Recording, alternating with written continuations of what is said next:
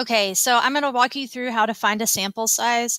Suppose a mobile phone company wants to determine the current percentage of customers age 50 plus who use text messages on their cell phones.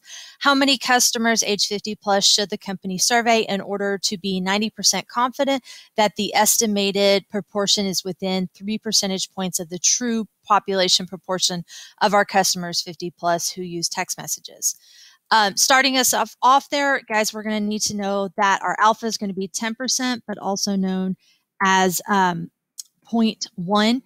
And then our Z alpha over 2, just to kind of keep us up with that idea there, that alpha is being divided by 2. So that's going to give us, instead of this just being 0.1, it's 0.1 divided by 2, which is 0.5, okay? And again, I'm just going to put that there.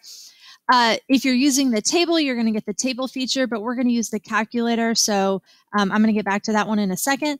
Our EBP, it's stated in the problem. They want to be within 3 percentage points, but also known as 0.03. Okay. And nowhere in the problem did it actually say what the sample proportion actually was or the point estimator was. If it's not stated, we assume it's 0.5. Okay, so let's actually get our Z.05 actually out there.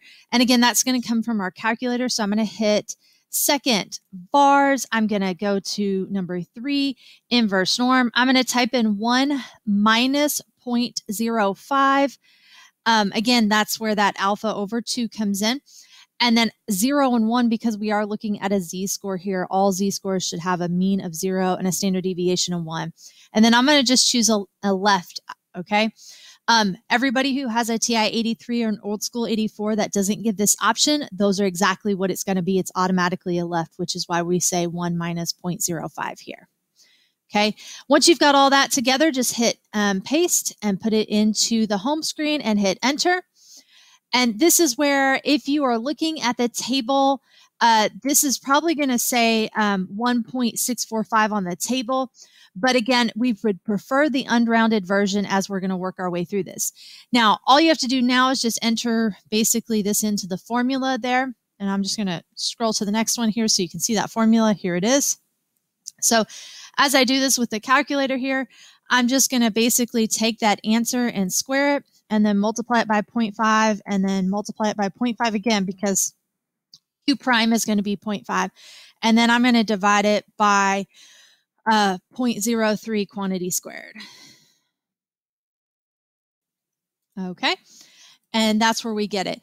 And guys, I am going to say that you will need to round this answer up. So therefore 752 people should be surveyed to be 90% confident that the true population of the 50 plus customers who use text messages on their cell phones will be contained within this confidence interval of 90%. Again, the reason why I'm always going to round up is you're not going to have a 0.5 of a person. You're always going to round up. And I don't even care what this actually is. If it says 0.1, you don't have 0.1 of a person. And if you round down, you're not going to be within that 3 percentage. Okay, so you always round up no matter what it is. It's always being round up. Okay. And that is how you find the size of what sample size you need in order to be within that error bound that you have chosen for a sample proportion.